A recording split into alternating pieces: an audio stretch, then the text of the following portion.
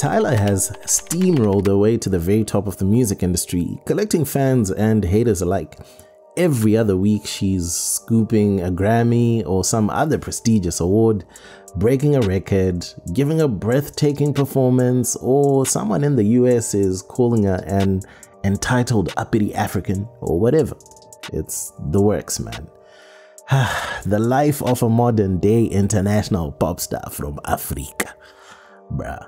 But today, let's just focus on just the music, shall we?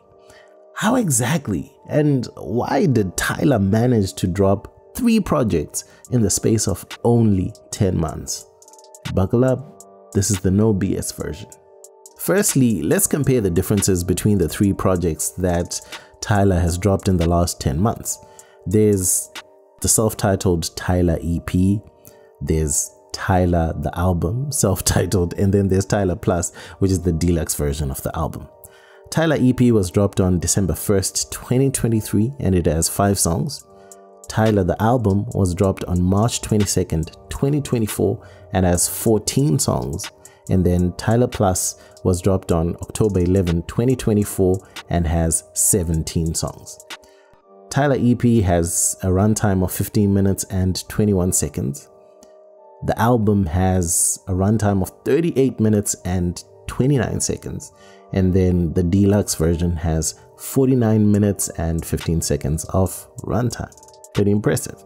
Now, when we look at the new songs that were part of the package deal, the EP had 3 new songs pretty much. We knew Water and Water Remix already.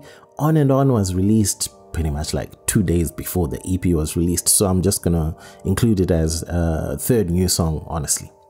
Tyla the album had 9 new songs, so that's in addition to the 5 songs that were released on the Tyla EP, and then Tyla Plus has 3 new songs as the deluxe version.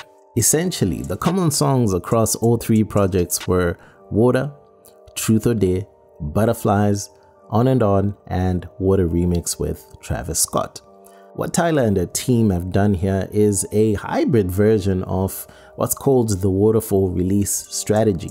In simple terms, this is when a project is released gradually, usually single by single, in cumulative fashion until it becomes a full-length project. In Tyla's case, she gave us the single Water, Water Remix with Travis Scott, and then On and On, which were both part of the Tyla EP, like I mentioned. And then she dropped Intro with Kelvin Momo, Jump with Gunna and Skilly Bang, and then Number One with Tim's on March 20th, which is just 2 days before the album on March 22nd. And she was teasing songs throughout anyway. All the 5 songs from the Tyla EP were also included on the Tyla album, and then recently all the songs on the Tyla album were included on the Tyla Plus deluxe version, which had 3 new songs. It's not a perfect definition of a waterfall release strategy, but the principle is the same with some hybrid elements like I mentioned. The burning question remains, why? Why did she do this instead of dropping one 17-track album when it was ready? Firstly, you have to understand that after Water broke out as an international hit, Tyla had to take advantage of the momentum. Any artist would have done that. It was the chance she needed and had been working for all her career. There's every chance that she was probably already working on an album or some type of project, given that she had been in the industry since 2019, dropping successful singles by the way, and didn't have a project to her name. Sooner or later she was going to have to make a plan, but what makes artists at that level quite special usually is they always have songs in the vault where they may be unfinished, not quite there for some reason. They might be good songs but don't fit into the current sound the artist is trying to build, or they're done and the artist is waiting to drop at the right moment. It's not a shortage of songs. This is common practice and could be across years where they don't do anything with the songs they've already recorded. It's done for a variety of reasons, but most importantly, it's about timing and gives the artist massive flexibility to take advantage of career-defining moments such as Water. This is where the Tyla EP comes in. especially as her first project after international stardom. The low-hanging fruit was always to do a remix with a recognized international star, in this case Travis Scott. That was easy enough because, for the most part, from an execution standpoint, she didn't need him to do too much. The song is already there. What he needed to do was to add a verse and a few things here and there, maybe modify the beat slightly, but it bought Tyla some time to work on follow-up singles and maybe an EP. Boom, done. Next up, she would have started looking for some material in the vault that was already in the works or finished, where she could test the most receptive markets to her hit song, either as follow-up singles or as an EP or both. Why would she do this? An EP is a great way to gauge receptiveness to a wider sound. Put 3 or 4 different types of songs, that are in different spaces, and put them together, knowing that they touch on like maybe different fusions or genres, and see how the market reacts to them, because you can use that data to actually guide you. That's why that first EP happened. It was Tyla starting to build a musical direction influenced by the audience, and it's safe to say that Truth or Dare was the song that picked up from where Water hadn't even left off. And then on and on, together with Butterflies, did decent numbers.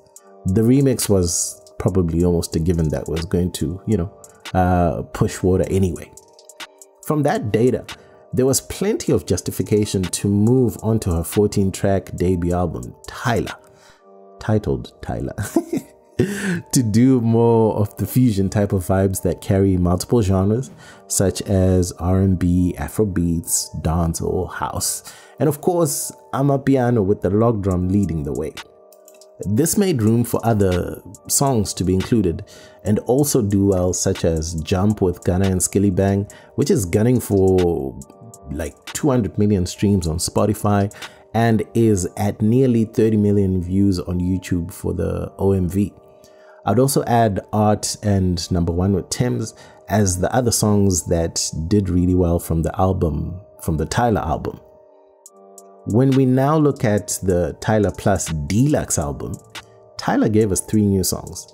I'd say this of the 3 new songs: Back to You is for the R&B lovers that want that Water type of feel to the vibe with a hint of Afrobeats, so it occupies that space, mostly R&B really, and it does so perfectly, providing somewhat of an extension from Water. In my books, this is the song for the American market mostly, and was designed that way. Shaker is the proper Amapiano number to get Tyla on the South African December playlist, and I wouldn't have it any other way because she really retained the actual Amapiano sound, and understandably, when you play this type of vibe, a lot of people outside of South Africa and that are internationally based or whatever wouldn't even consider it Amapiano. They would think it's a different sound, but that's the real Amapiano sound. She enlists the talents of Tony Duardo, who has quietly been behind some of the biggest Amapiano songs of the last few years. I might do a video on this guy, honestly. I love that she also gave the platform to some relatively unknown South African names too, in the form of Optimist Music, Zere, and Easy Maestro. What a fantastic opportunity for these guys, and I'm pretty sure they're going to be getting a lot of production bookings for sure. Push to Start occupies that dancehall space with a bit of pop appeal and inclusion of the same formulaic makeup of the song Jump with Gunna and Skillibang that I mentioned earlier. There's a lot of fusions going on there, but otherwise quite skillful. The timing of Tyla Plus is important. Water has been out for more than a year now, and releasing a deluxe version definitely pushes us back to the nostalgia associated with the virality, etc. In short, it gives the older songs newer legs while introducing us to new material as well. This tactic pushes for streams without a doubt. With a new release date, the album is essentially reissued and recommended to the algorithms, which puts it in front of the audience again, and in front of new listeners that may have missed it before. Smart move. We're about to get into the festive period, and the timing for that is also intentional, with the 2025 Grammy nominees set to be announced in the next few weeks. And this particular move of releasing the Deluxe album around early October puts Tyla, especially as a 2024 Grammy winner, top of mind to those people that are part of the Academy. Very smart move following the submission window as well. Another reason for Deluxe albums specifically is to add songs that wouldn't have fit into the flow of the original album or weren't considered strong enough for what the team was aiming for, but are still good songs regardless. This is done in consideration of award shows as well, where only the original album material is considered, so the Deluxe won't actually mess up the chances of somebody winning by including weaker songs. From the fan and critic perspective, a Deluxe album won't be judged the same way because it's seen as a few extra gifts the artist wanted to give their fans, so the pressure is far less and there's far less scrutiny than before, and the artist can get away with more experimentation and weaker songs too. Outside of this, other base reasons could also be at play, especially when an artist is signed to a label, such as contractual obligations to fulfill a certain number of EPs and albums. When that happens, the artist may choose to drop projects more frequently to either get out of a deal or renegotiate a deal. I don't believe that's the case with Tyla right now, but we have countless other examples of this happening before. But in a nutshell, yeah, that's why Tyla dropped 3 projects in 10 months. It was all strategic to build off of what Wemoto has done, tear up for the 2025 Grammys, especially from an album of the year perspective, and also just positioning her for the future in terms of her sound and what's expected. What do you think? Let me know in the comments below and we can have a healthy discussion around it. And before I dip, I've designed some really cool African music merch that you can get on mjwemoto.com, which is mjwemoto.com. Head over there and get your African music merch. Otherwise, that's it for me. My name is MJ Wemoto, son of Zimbabwe, signing out. Peace. Ndende.